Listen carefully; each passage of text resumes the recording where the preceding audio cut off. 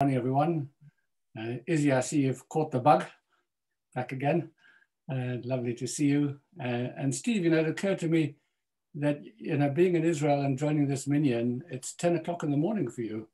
That's a nice, easy kind of shachrit, isn't it? Much easier than it is for us over here.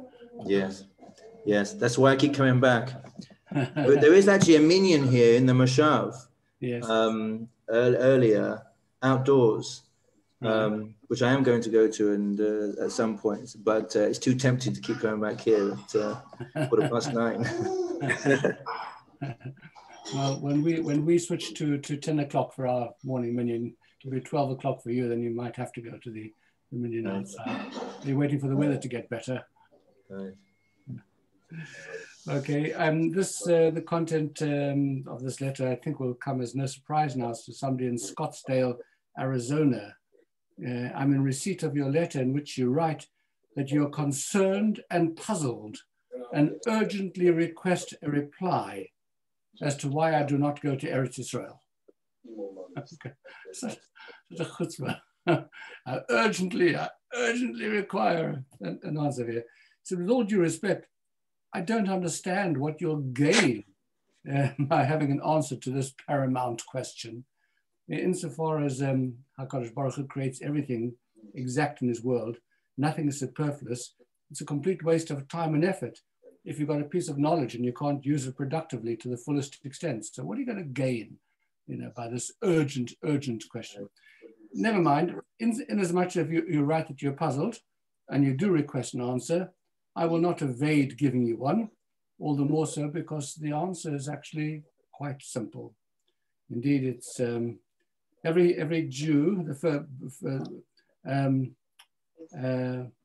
first duty of a Jew, and indeed of any human being, is to fulfill his mission in the place where he lives. And only after he's done everything expected of him locally, should he consider whether he can go to another place to carry out his mission there.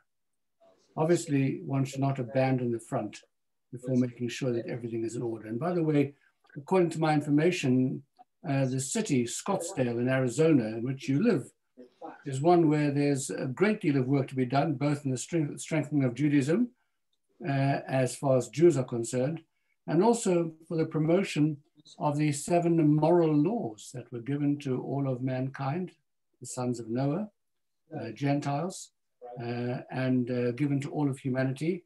And one has a responsibility not only to the Jews in the area in which you live, but you have a responsibility to the whole of your society, to all of humanity. And that's why I'm all the more surprised by your question, because have you done the things which need to be done where you are? It's the duty of every Jew to do his or her utmost to combat the forces that are threatening the very foundations of our people, first and foremost, where he finds himself in his immediate surroundings. And that, of course, is the leitmotif of the Rebbe, and it's the answer that he's given on many occasions to others as well. This sense of responsibility to the place where you are, first and foremost, rather than seeking one's own comfort and pleasure in life, and perhaps a better life, a more comfortable life, or even a more spiritual life, in Eretz Israel.